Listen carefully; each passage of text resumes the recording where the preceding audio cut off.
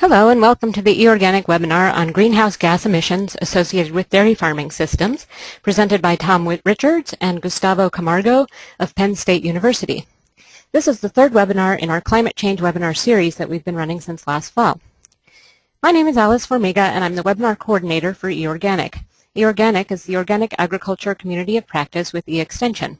We're a community of cooperative extension service personnel, researchers, ag professionals, organic certifiers, and practitioners. You can find all of our recorded webinars, information about upcoming webinars, as well as articles and videos on organic farming on our website at extension.org/organic_production. We're very pleased to introduce Tom Richard and Gustavo Camargo this afternoon. Tom is the director of Penn State's Institute for Energy and the Environment. He's also an associate professor in the Department of Agricultural and Biological Engineering. His primary research focus is the development of sustainable strategies for biomass feedstock supply. Gustavo Camargo is a PhD student in the Department of Agricultural and Biological Engineering at Penn State. His research focuses on energy use and greenhouse gas emissions in crop and livestock agroecosystems. He has consulted on these topics for both the private sector and the USDA. After their 45-minute presentations, you'll have the chance to ask them questions.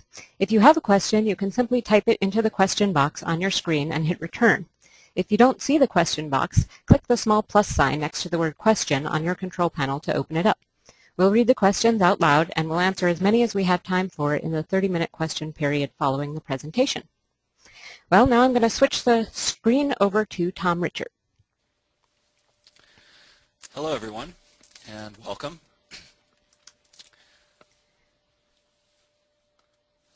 So I'm going to be talking today, and Gustavo and I, about a number of different whole farm modeling approaches to understanding the impacts of greenhouse gas emissions on dairies. And these are, the results I'll share are model results. They're actually informed by experimental work.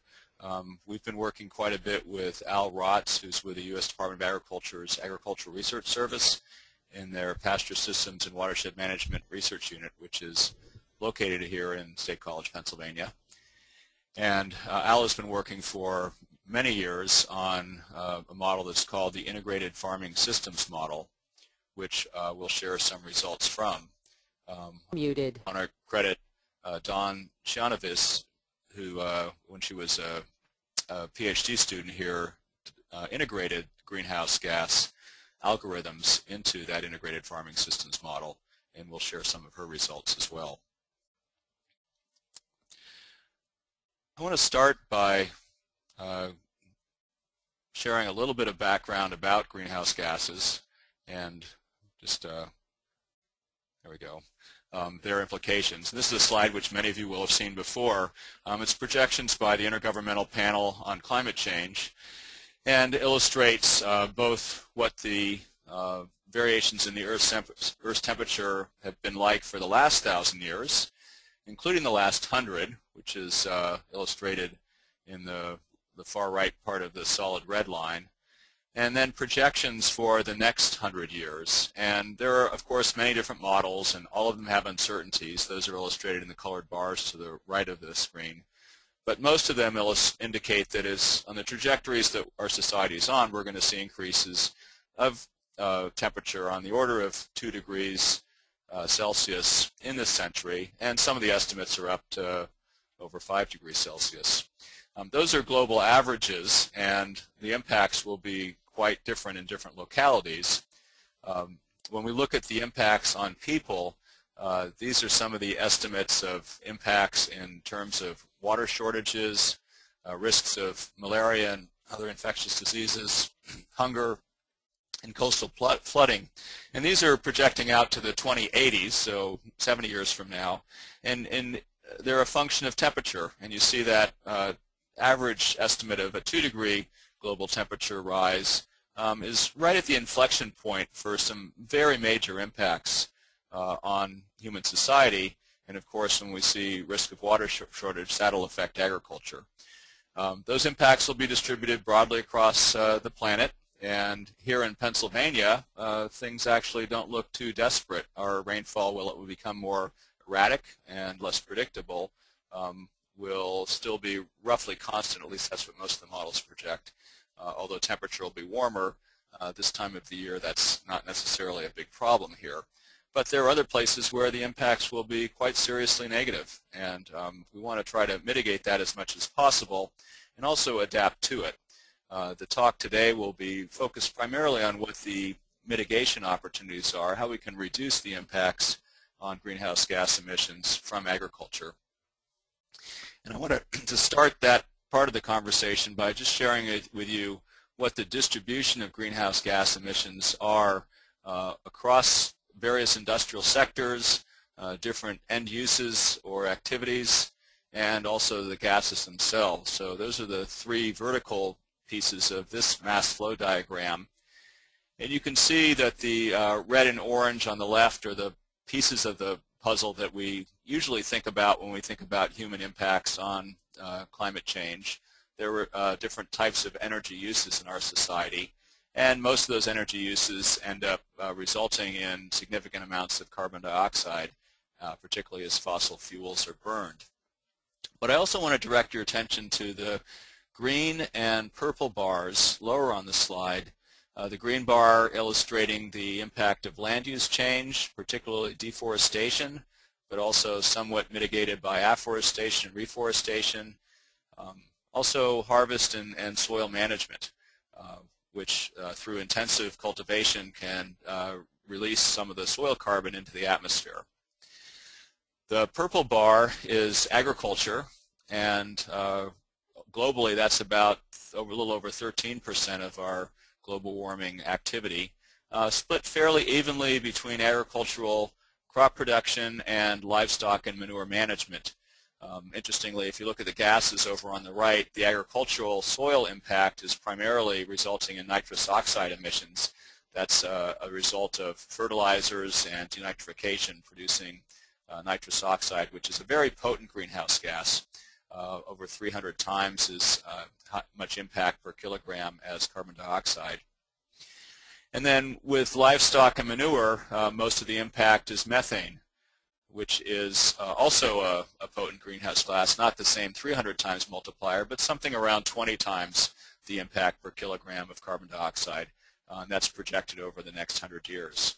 So interestingly, the agricultural impacts are on these two, what are otherwise minor greenhouse gases, but they're very major in terms of our industry's impact, methane from livestock and manure, and nitrous oxide from agricultural soils. That's the global picture. Here in the U.S., the pie chart looks quite a bit different. We don't have a lot of deforestation going on here. In fact, we've got a lot of afforestation as abandoned land goes back into succession and many times into forests. Our agricultural system is a smaller part of our overall portfolio, and the total impacts are about 6%. But again, you'll see that that's mostly in the forms of methane and nitrous oxide. If you look at the reason for those discrepancies, it really has to do with our overall consumption. And this is an illustration of the relationship between gross domestic product per capita, which is on the horizontal axis, and carbon emissions per capita, which are on the vertical axis. These are log-log scales, so they're really huge discrepancies in terms of the carbon emissions per capita and the wealth per capita for individual countries. And the upper of the two lines here is the regression through the entire set of countries on the globe, and many of them are spelled out here. You see the United States is up in the far upper right and very close to that line. Well, you also see a second line that's the intensity that runs through the Congo and the Switzerland. And obviously the countries down in the bottom left have very low carbon and greenhouse gas emissions, but also very little wealth. That's not a place that we want to replicate. But there are quite a few countries in the upper right that have got very different impacts, and some of them are wealthier than us. Switzerland is one example, but Germany, France, UK, the Netherlands all have significantly lower greenhouse gas impacts per capita than we have and comparable wealth. So I wanted to start out by getting away from the idea that some of these mitigation strategies are necessarily negative. In fact, what we hope to describe by the end of the webinar is that, in fact, many of the things that we think can have positive impacts in terms of climate change and agriculture also have other kinds of benefits, sometimes economic, sometimes other ecosystem services, sometimes lifestyle, etc. To delve down into the science a bit further, when we look at the overall greenhouse gas emissions from agriculture, there are a number of different subsectors. I mentioned earlier the soils and nitrous oxide. That's primarily through fertilizer systems. And nitrous oxide is produced during denitrification when nitrate, which is a very common and very effective fertilizer, is anaerobic and starts to denitrify towards nitrous oxide, but it goes, towards nitrogen gas, which is 80% of the atmosphere we're breathing and is inert, so that's not a problem in and of itself. But on the way from nitrates to nitrogen gas, the molecule goes through the nitrous oxide phase, and because that's a gas, it can escape there. And that is about 40% of the overall greenhouse gas emissions from agriculture. So wetland systems are particularly high impact there because of the potential for denitrification under anaerobic conditions, but there also needs to be nitrate there, and that can come from anaerobic systems. That same mechanism is what you see in the rice bar in the orange, and also part of the manure management component, because there is some denitrification that can happen there, although the primary impact there is methane. Methane is also the primary impact in rice and also in enteric fermentation. Enteric fermentation is basically the digestion in animals, particularly in ruminant animals, where they have a small anaerobic digester in their gut and are producing methane, which is largely emitted back out their mouths through various belching, etc. There's a distribution of those gases, again, primarily dominated by nitrous oxide and methane. Here's another mass flow diagram. This is of the food system in the United States. It was developed by Heller and Greg Keolian at the University of Michigan, who runs a sustainability program there that has a number of different things that are of broad interest in terms of the impacts of various activities that we partake in. This was work done about 10 years ago, so the numbers aren't entirely up to date, but they haven't changed dramatically. And what I want to draw to your attention to here is a couple of things. First of all, the overall food system includes a lot of inputs, both crops and also forages over on the left side. And then the outputs, which are useful outputs, including exports, particularly grain, to other parts of the world that need them, and also our edible food supply. But along the way, there are many, many losses, and one of the messages that I wanted to relate here is that those losses are not only oftentimes a waste of energy, but also a waste of important food value, but also have greenhouse gas impacts. So those are pieces to pay good attention to. I also wanted to note, since we're going to focus on dairy systems today, how much of the inputs to dairy systems end up being released as animal respiration, animal waste, and of course the animals themselves. And some of those byproducts are in the bottom right there, the big part of that feed bar to livestock and poultry. It's roughly 800 million tons a year that goes into the U.S. food system. We get about 200 million, a little under 200 million tons out of that in terms of food. So there's roughly 75% that's lost on that path. And those losses are opportunities for us to find more sustainable paths in that system. One of the, what we're going to do now is shift gears a little bit to look at some of the specific opportunities that we can see in, first of all, cropping systems and then in overall livestock systems. So I wanted to introduce this concept of one opportunity that we're going to look at closely, and that I'm particularly excited about because it's an opportunity that I think has implications both for better managing our dairy systems, but also for finding other ways to extract value from agricultural land while enhancing ecosystem services. So we're going to talk about winter crops as not just cover crops, but as added value crops. And first of all, I wanted to illustrate the example of when we have an annual crop without a cover crop. And this figure and much of the early work in this area was done by Andy Heggensteller, who was a PhD student at Iowa State University. We overlapped when I was there earlier in my career, and is now with the Midwest Research Institute. And he did some work on triticale and integrating that into some Midwest farming systems. But anyway, the point of this first figure is that in our typical annual cropping systems, we have a period in the spring and also in the fall when there is a lost opportunity for capturing sunlight and growing crops, but there's also a negative impact in terms of nitrogen leaching from the systems during that time period. And when we look at ways to enhance the energy efficiency and reduce the greenhouse gas impacts of farms, capturing that winter window and the sunlight and the opportunity for crop growth during that window turns out to be a very interesting opportunity. So here's a similar illustration again by Andy Heggensteller looking at the introduction of a cover crop. Typically it would be planted in the fall, germinate, cover the ground, and begin to soak up some nutrients in the fall and winter, and then burst into rapid growth in the spring, again capturing some of that sunlight and nutrients that otherwise would leach through the soils.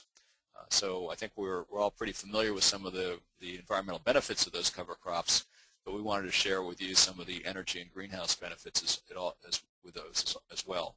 So I'm going to turn it over to Gustavo now and have him walk you through some of his analysis on how these double crops can be introduced into dairy farming systems. Hello everyone, Gustavo here speaking. So I will talk about two of the three strategies we are saying today. So I'll first start with what we call the cropping systems, so the use of double crops that was introduced by Tom, and then I'll go further with some dairy management practices that could be done and how that impact the greenhouse gas emissions. And then Tom will go from there comparing organic versus conventional dairy systems.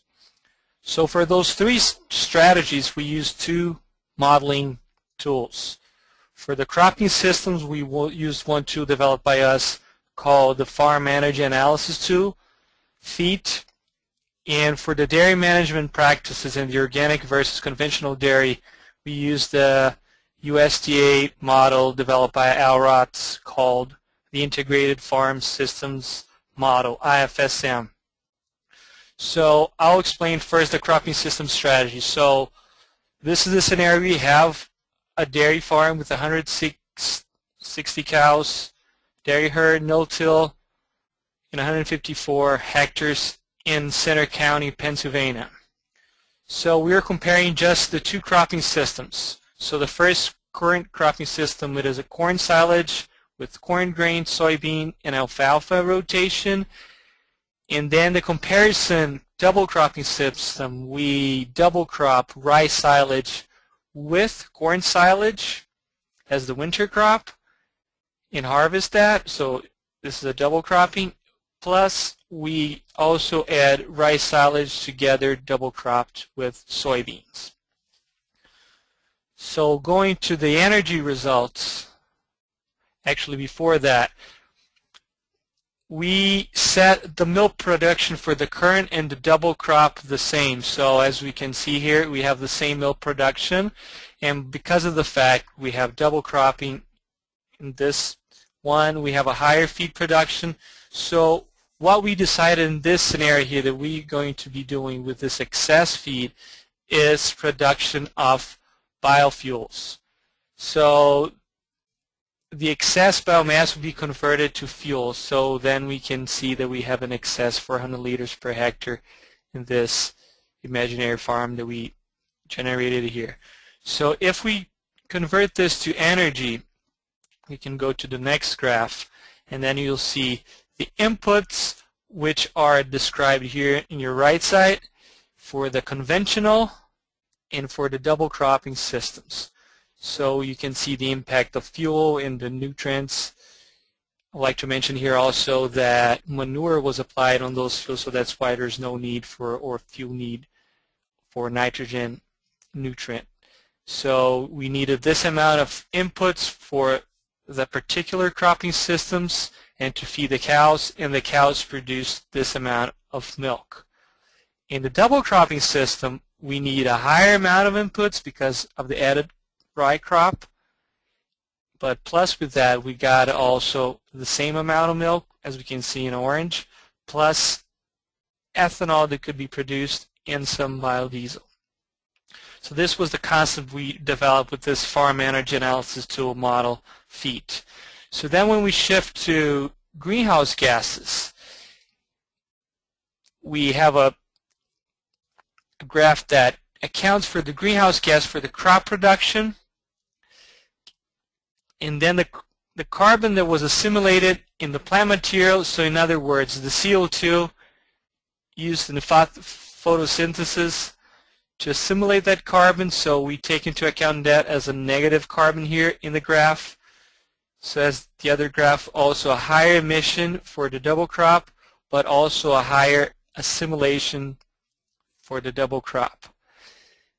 The emissions from the dairy, so the respiration and the methane and plus the manure emitted greenhouse gas are accounted in this bar here, which are described here. So we have livestock, housing, manure storage, and also the manure emitted once it's applied in the manure N2O.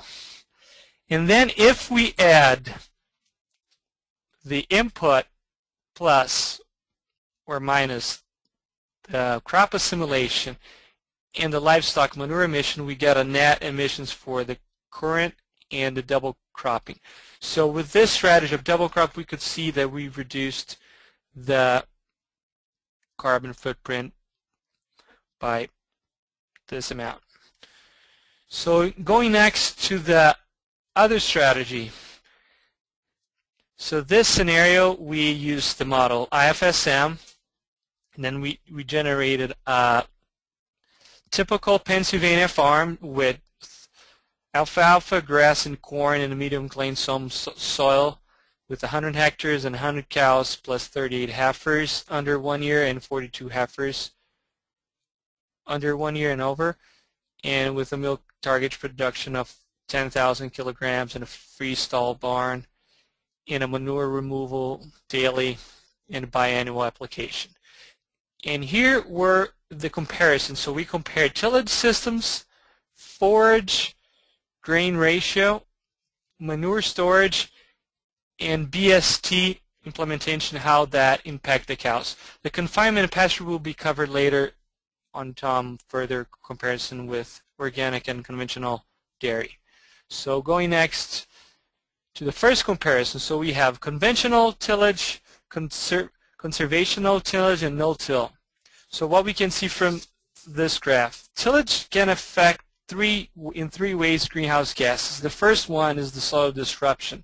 So if we have conventional till, moldboard plowing, we make the soil organic matter more available to be decomposed, and this allows higher CO2 production.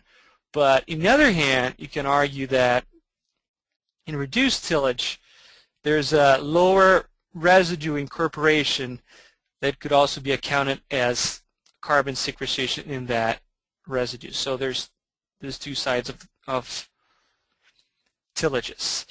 Plus, the second thing that could affect is erosion. So we have conventional to a higher erosion, so this could create an indirect emission. So this soil might go out of the boundary and emit this carbon from this eroded soil. And finally, the N2O emissions from tillage.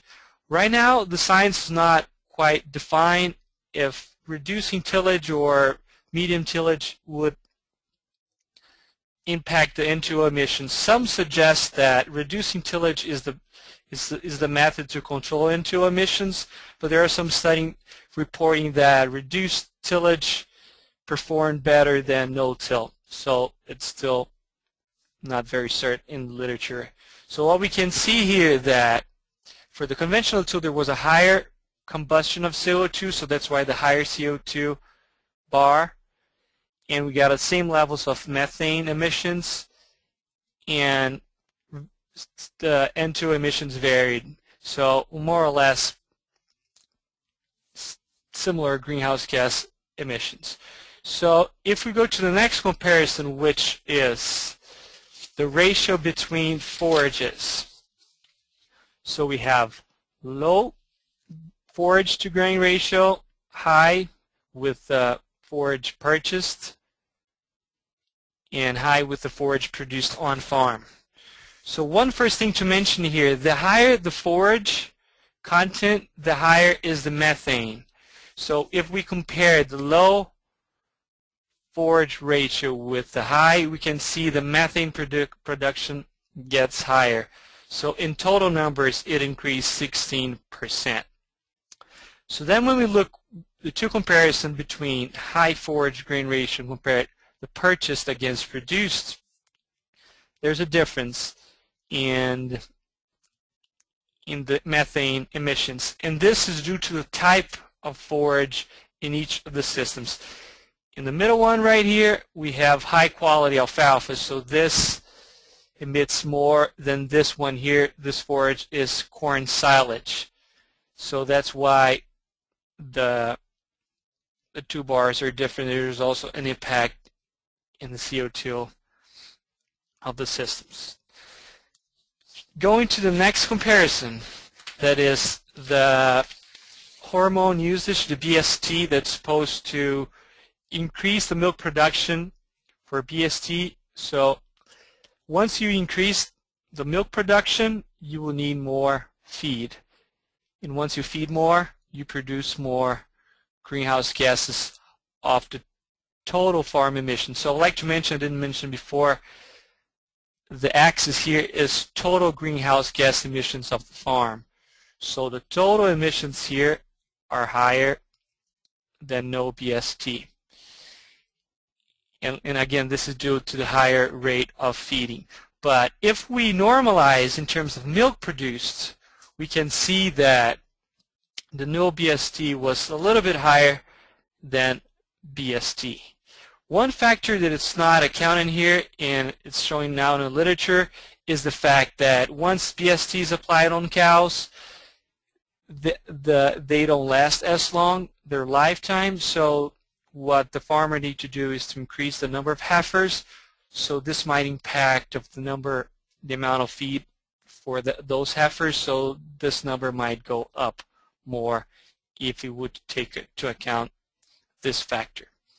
So the last comparison is in terms of manure storage.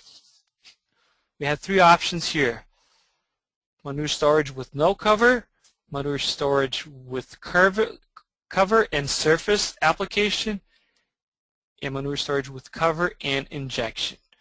So we could see that no cover had higher emission. Why is that? Because when you cover your manure application, what is happening here, you're capturing that methane and then you're flaring, so you're converting methane to CO2, and as methane is a higher greenhouse gas potential, it reduces the total greenhouse gas CO2 equivalent. So that is why it goes from 442 to 362. So this reduction goes 14%. Now when we compare the two covered manure and different manure applications, we could see a trade-off here. So what happened, once you inject the manure, you increase the N2O emissions. So what happened here, you move from 177 to 213, so there's an increase of N2O. So in final words, it's pretty much the same trade-off that's going on between the surface application and the injection. So with that, I'll pass back to Tom, and then he will talk about the comparisons between the conventional and the organic dairy. Thanks, Gustavo. So I wanted to then go through yet another case study, and we've got a few more to go here. And I wanted to reinforce that each one of these is case studies.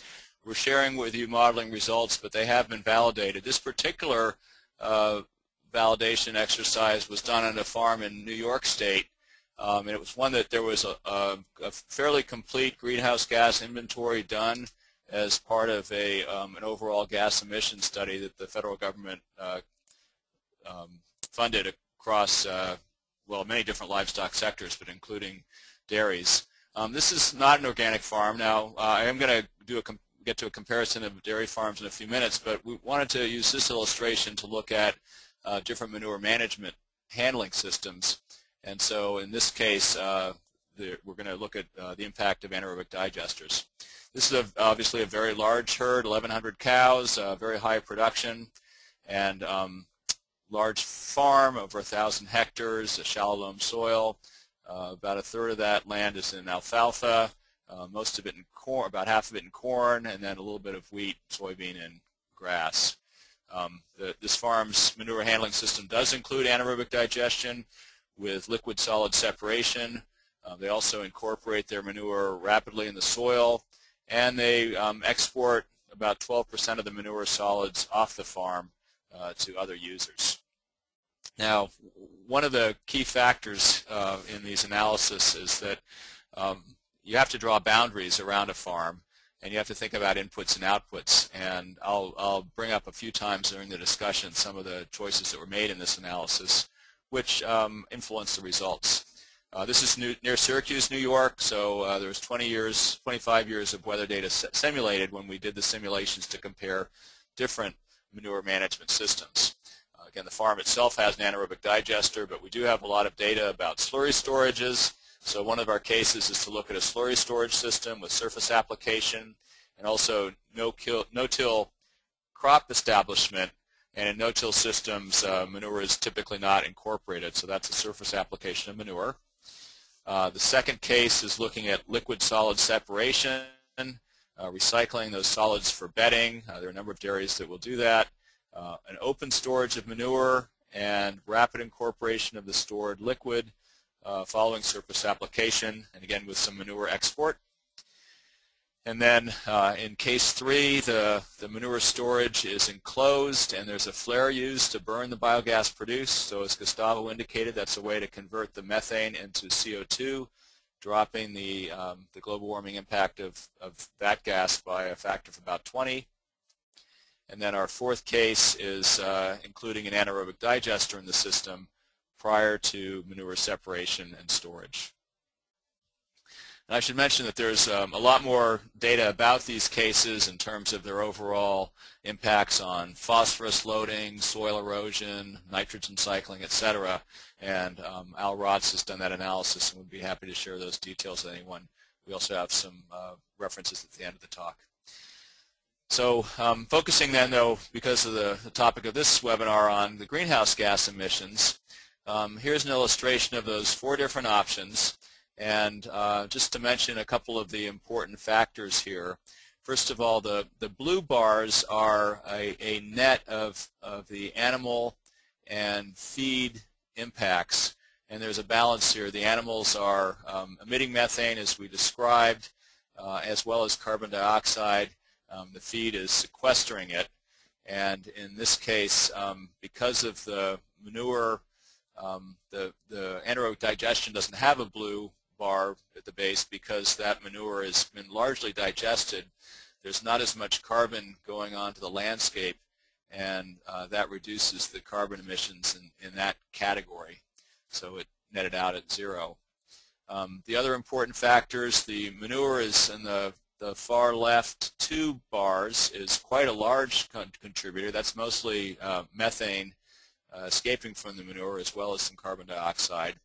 If that methane is flared off, that 3rd bar with the enclosed storage, shows a very small, and in fact in this scenario it's the lowest overall greenhouse gas emissions of any of these manure storage handling.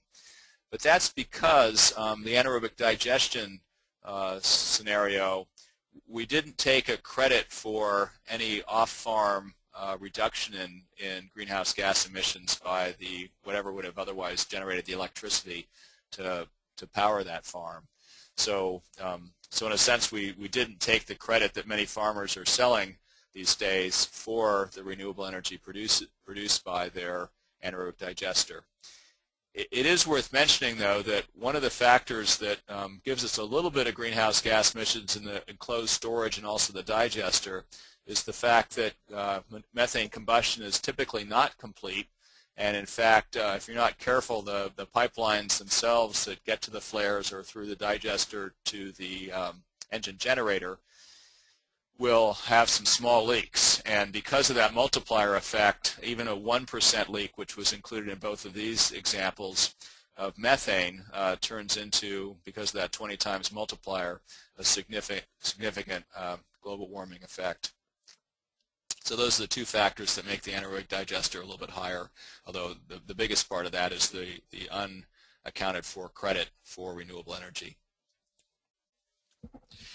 The overall carbon footprint, previously that was on the farm basis. Here the units are converted to energy-corrected milk. For those of you who aren't familiar with those units, that's a way to make dairies that are producing different qualities of milk perhaps on a more even footprint or an even playing field, so that a high-energy milk that has a higher fat content will get some credit for that in terms of the extra value of its milk. Again, the story is pretty much the same, because in this case we were looking at the same kind of dairy and the same kind of milk production from it. That will change, however, in the next case, so I wanted to bring those units to your attention. So finally we're going to get into the organic systems, and the results here are interesting, and I think you'll find are quite provocative perhaps, but I wanted to introduce you this by saying that these are going to be whole farm results here, and we're going to be setting up a couple of different farming systems in the simulated scenarios. But I wanted to make sure you're aware that those simulations are informed by 4 very intensive case studies here in Pennsylvania on 4 real farms, 4 real organic dairy farms that are providing the data inputs for the organic results that we'll share. They include a 240-acre, 60-cow, mostly grass farm, 45 cows on 185 acres, mixture of crops and grass, and then 2 all-grass farms, 100 and 140 cows on 120 and 300 acres, respectively. So the production systems that we simulated then are all 100 cows, but they have somewhat different types of cows. We have an organic grass dairy with 100 small-framed Holstein Jersey cows, mixed Holsteins and Jerseys, maintained outdoors, annual milk production of about 5,600 kilograms per cow at a 4% fat content, with 100 hectares of perennial grassland. The animals fed high forage diets, so they've got a lot of grass to eat, and a spring calving cycle. We also simulated an organic crop farm, again 100 cows, but in this case medium-framed Holsteins housed in a freestall barn with replacement heifers in a bedded pack. Annual milk production increased to about 7,900 kilograms per cow and a 3.5% fat content, and the 100 acres again, but broken between 70 hectares of cropland and alfalfa, corn, wheat, and soybean, and 30 hectares of perennial grassland, rotationally grazed during the growing season. Again, high forage diets here, with the manure, since they are housed in the barn for part of the year, stored and spread in the spring and fall. We also have 2 conventional systems for comparison. This conventional grazing system is actually not too different from the the organic crop system, and you'll see in the figures, and that's because the organic crop system is still got a lot of grass because of requirements for organic production, whereas the conventional system has some grass, more than most conventional dairies, but in fact a little bit comparable to that high crop organic dairy. So again, 100 medium-framed Holsteins in a freestall barn plus replacement heifers in a bedded pack. Annual milk production a little bit higher, 8,100 kilograms per cow, same fat content of 3.5%. 60 hectares in alfalfa and corn, and 40 hectares in perennial grassland, rotationally grazed and harvested. Again, the high forage diets with manure stored and spread in spring and fall. And then finally, a conventional confinement system, 100 large frame Holsteins plus replacement heifers all in freestall barns. Annual milk production of 10,000 kilograms per cow, 100 hectares of cropland in alfalfa and corn. Instead of a high forage, a high concentrate diet, which, as you recall, reduces methane emissions, but has some other impacts because of the cropping system requirements. And again, the manure stored and spread in the spring and fall. So this is just to show the overall feed use in these systems. You'll note that organic grass-fed dairy had some additional concentrate purchased. Didn't have any grain for those cows, and so had some supplemental.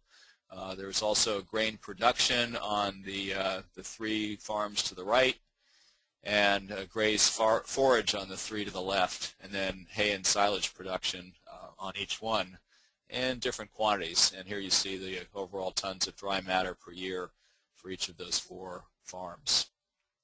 So again, we have the paired organic on the left and the paired conventional on the right, the fully grass or all grass organic on the far left, and the confinement conventional system on the far right.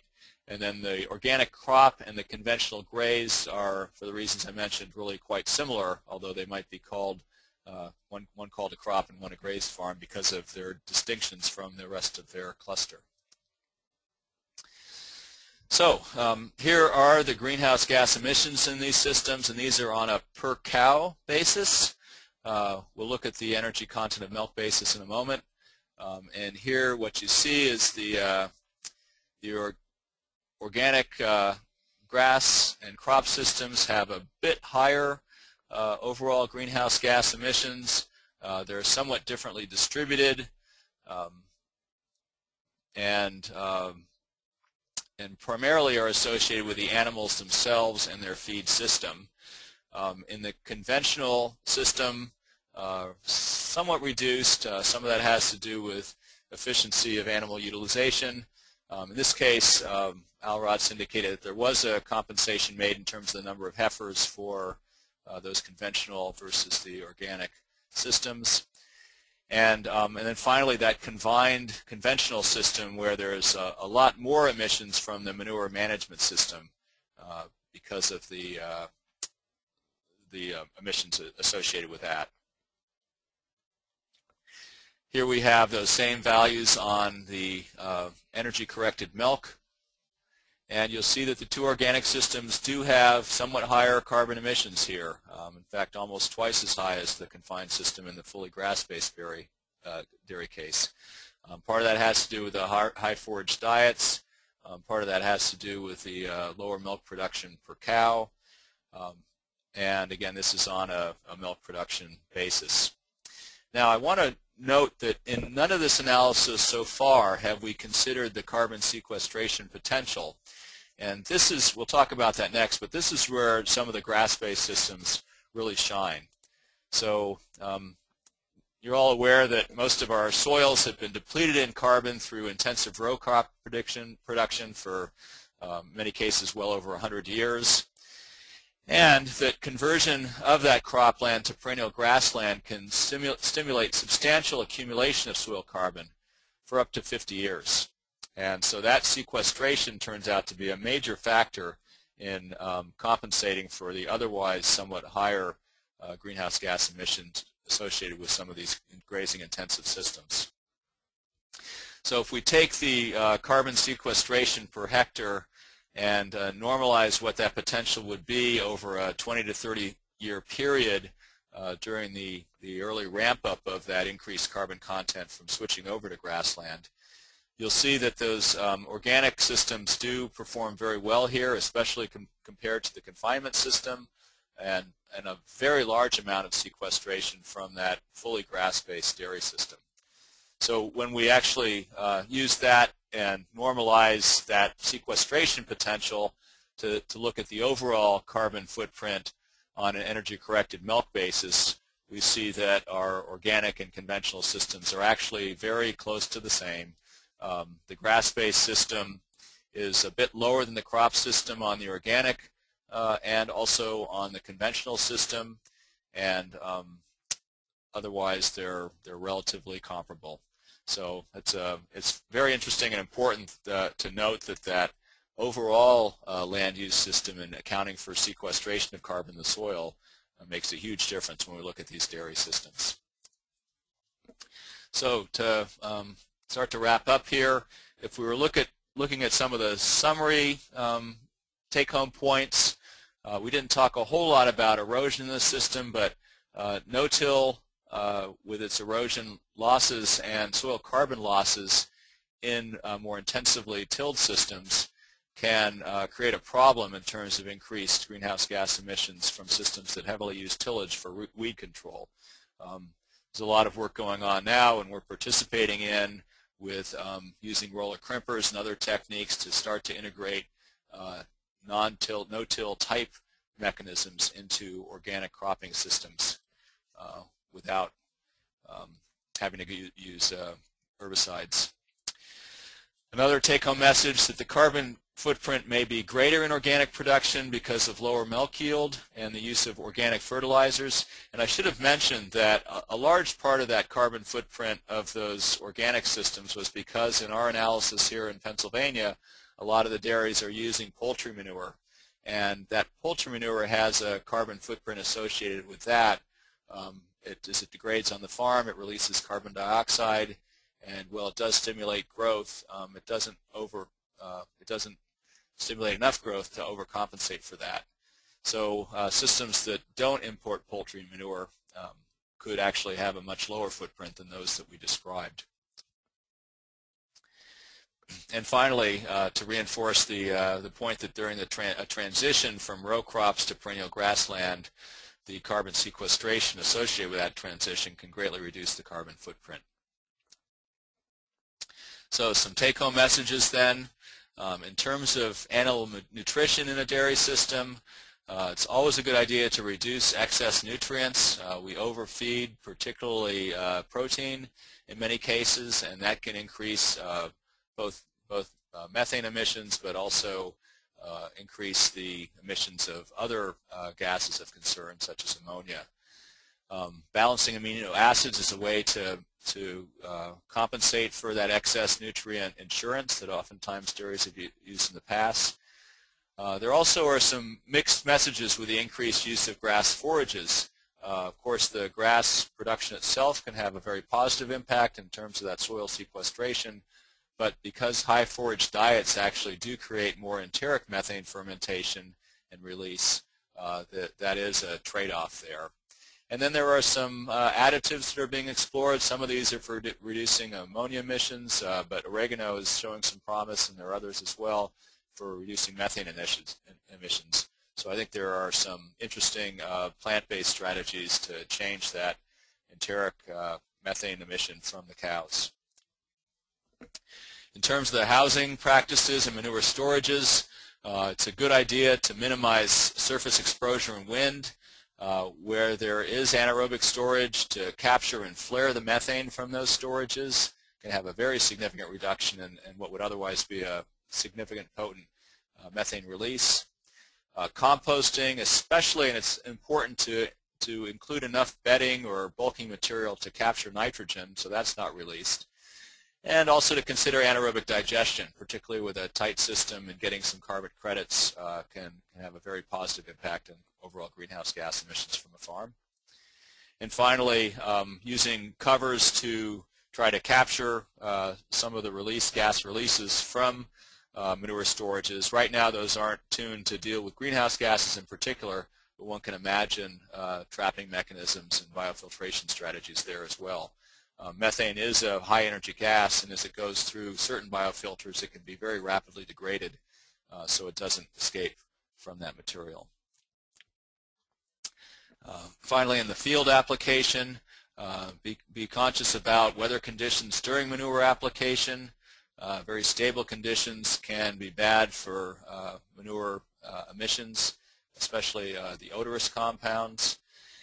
And inject or incorporate the manure to let the soil filter those emissions, again creating an environment where microbes can degrade some of the methane and capture some of the nitrogen and other gases. And then to use perennials to sequester carbon and to build the soil. So we've listed some references here. I did want to make sure that people refer back to Michelle Cavagelli's initial seminar webinar in this series, which has a lot more great detail on organic grain farming and some of the impacts that can have on climate change. I mentioned Don Sidorovich's PhD thesis. That's available online at Penn State. It has a lot more detail about greenhouse gas emissions and the science behind that in agroecosystems. Gustavo's work, his master's thesis looking at gas emissions in farm-scale production and particularly emphasizing double crops and other system-wide analyses. And finally, the integrated farming system model that Al Rotz has led for many years, and the most recent manual for that in 2009. So with that, I'd like to turn it back over to Alice, and Gustavo and I would be very happy to answer any questions. Thank you very much, Tom and Gustavo. We're about to start our question and answer period, and for those of you who missed the very beginning of the presentation, you can use the question box on your screen to type in questions and then just hit return. If the question box is closed, you can click the small plus sign next to the word question to open it up. We'll be reading the questions out loud, and we'll answer as many as we have time for. This webinar will also be posted on the eOrganic website within the coming week in case you'd like to hear it again or if you'd like to share it with others. On that page is also a link to our webinar series schedule of upcoming webinars, and I'd just like to take this opportunity to recommend next week's webinar on February 1st by Chuck Benbrook of the Organic Center. He's doing a webinar on the Shades of Green Dairy Farming Calculator. If after the webinar you have additional questions or questions that haven't been answered, you can use the online Ask an Expert system at extension.org/ask, and you'll get an answer. Finally, we really value your feedback, so we'd very much appreciate it if you could fill out our follow-up survey, which you'll be receiving in an email later today. So now let's move on to some questions. We have quite a few coming in. Some of them have been answered during the webinar, but we'll get to ones that haven't. We'll try here. We have one question, I think this is for Gustavo, about your estimates of emissions based on different hypothetical farms in Pennsylvania.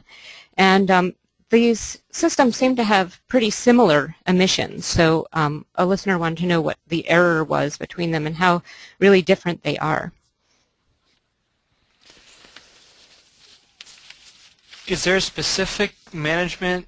Is the tillage? Which management? See. Yeah, I'm not sure. I think it was the second one that you mentioned. That this was. You might want to go back and. Well, Gustavo was looking. I can kind of just to give a little introduction. So okay. Yes, when the differences are small, they may not be real. That's always a challenge, and particularly with these emissions that are actually extremely hard to measure. We could have spent a whole other hour talking about measurement techniques and the validation that's gone into these things. So there are error bars that should exist, but we don't even really know what shape they're in. The integrated farming system model has done a really good job of trying to build a biophysical model that incorporates all of the science. And what we've tried to do in our discussion is indicate the science understanding behind what may appear to be relatively small numbers. Okay, and this is a question for you, Tom.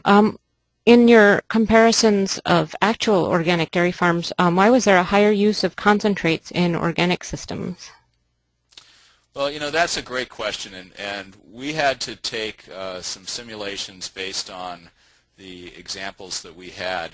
That was, in that particular case, that was imported concentrates for a otherwise fully grass-based system. So in the other farms, there was concentrate or grain provided to the cows, but it was grown on the farm on cropland.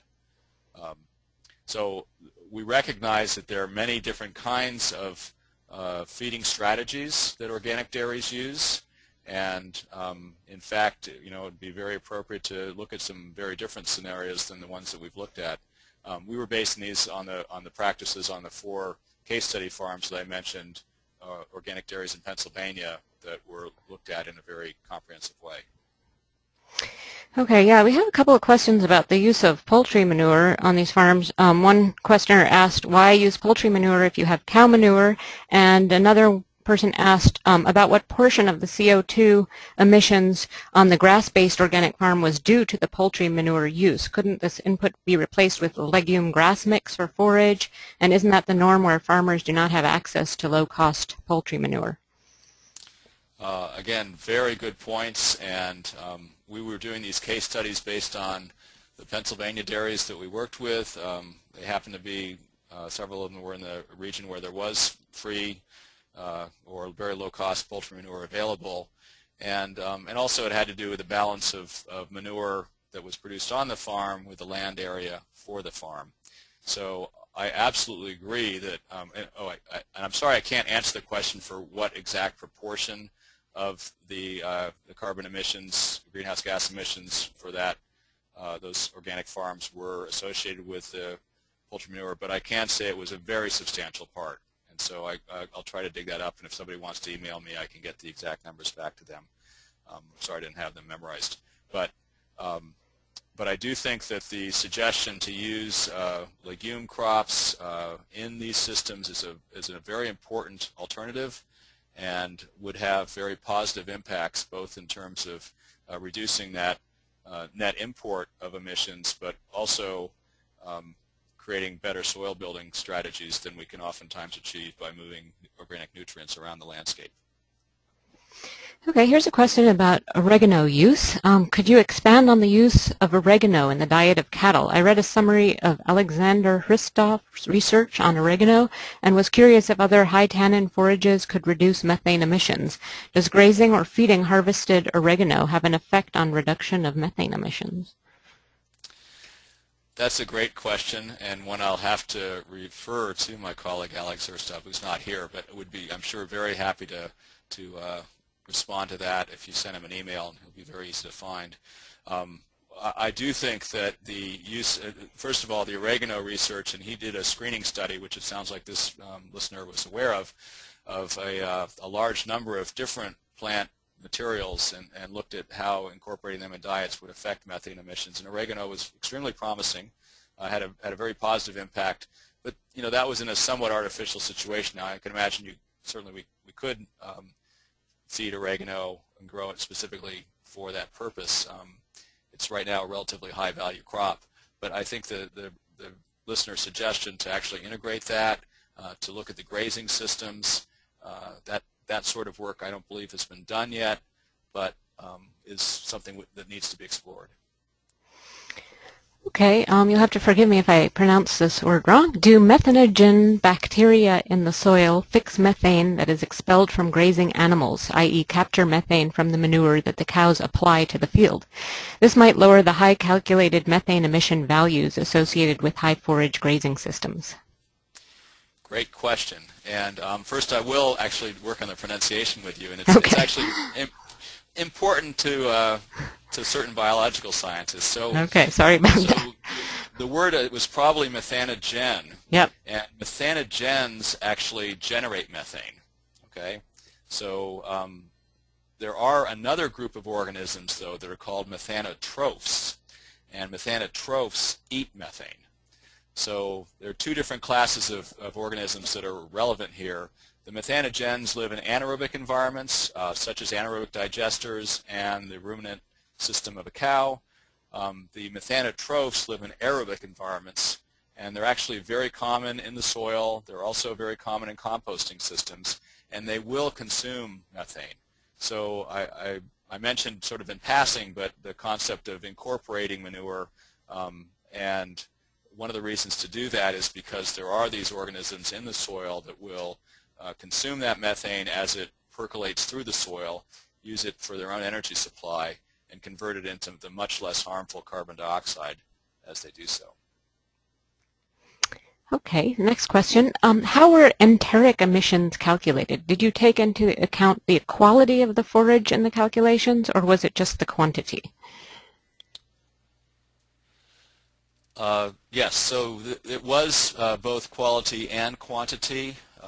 This is based on see, it's the, I'm trying to remember the exact citation for this, but this is the dairy nutrition model that was developed by the National Academies, I think, and there's been a lot of input from folks at Cornell on that.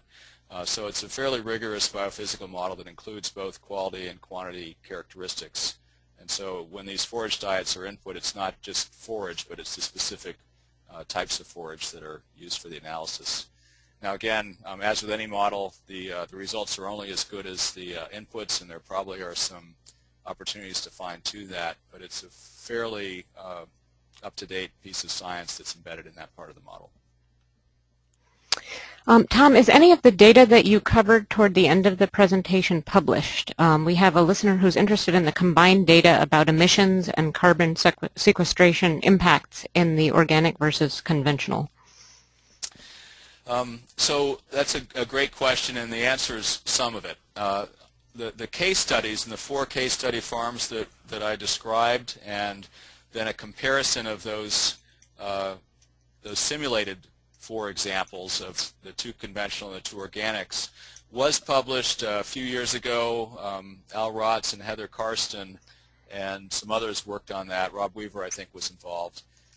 That was all done before the integrated farming systems model had the greenhouse gas components in it.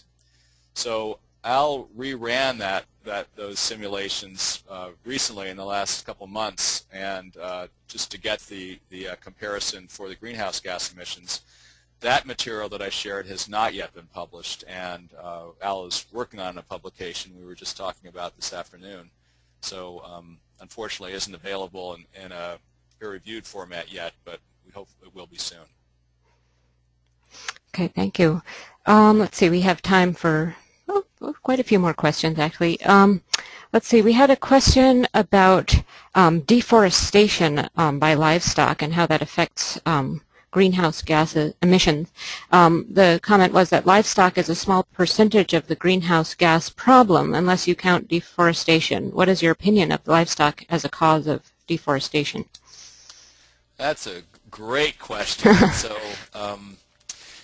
most of you know that the biggest concern there is for deforestation that's occurring in tropical and semi-tropical regions. We hear a lot about the Amazon rainforest, but in fact it's a lot of it's happening in other types of forest ecosystems, including South America, but also in Africa and parts of Asia. Interestingly, the drivers for that are really quite mixed. I've got a good colleague who's done a lot of work in Brazil, and he argues that the motivation for that deforestation there is actually energy companies that in order to get into untapped areas to extract mineral and oil and gas wealth, they're not allowed to do that, to deforest for that purpose. So they have a sleight of hand where they encourage peasant farmers to come in with their livestock to deforest the land, and then the energy companies come in on their tail. So, you know, to work on the causality of that, I think, is sometimes tricky unless you know the political and economic forces within a specific region. But there is no question that a lot of that deforestation is associated with livestock production, that a lot of the livestock production that occurs on recently deforested lands is not very well managed, and in fact that creates a sort of ongoing cycle where a lot of that land that is deforested does not turn into very productive land and will cycle back into a much more degraded forest ecosystem over time.